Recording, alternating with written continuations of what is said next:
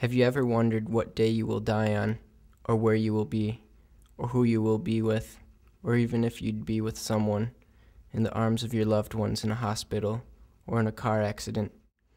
Some people die alone, and some people die with others around. All three of my girlfriends had died alone. Each one took their own life, as if I was cursed. Anyone that I grow close to ends up dying by their own hands. After 4 years and 3 relationships that ended all too similar, I had vowed that I'd never make new friends with females again. I was convinced that for some reason, I made women so madly in love with me that they couldn't handle it when I would be gone for a day, or even converse with another woman. They would take their own life.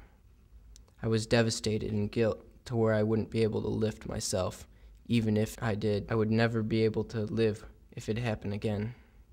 Now and then my heart would flutter with the slightest glimmer of light, of hope for love. But each time it crept up in me, I would cut it down. However, one day, I saw an angel. I couldn't help but notice her perfect structure, her girly walk. Her daughter acts as if she has the greatest mother ever, and she is ringless. She was a being sent by God just for me. But no, I mustn't. A beautiful angel like her shouldn't feel pain. Her daughter needs her, not me. See? Too late.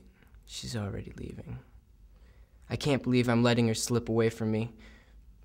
But it'd be selfish of me to pick a rare flower, for it'd only die in due time.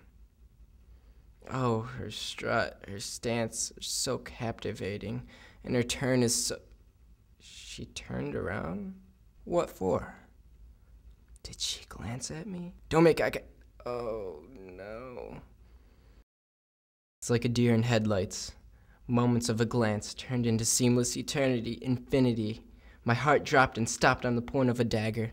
I stopped breathing and my eyes glazed over. The moment broke when my body's natural instinct kicked in. I blinked. Again, it seemed like eternity. However, in the darkness, my eyelid. In the blackness, I came to senses. If I'd obtained the relic that many get to keep, I would only lose it again. Even if she is the one, I am cursed. She will become sad and take her own life. I mustn't act like a child and snag this butterfly from the sky. Let her go with the wind and be peaceful.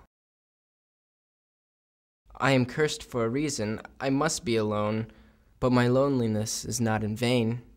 I know there is reason.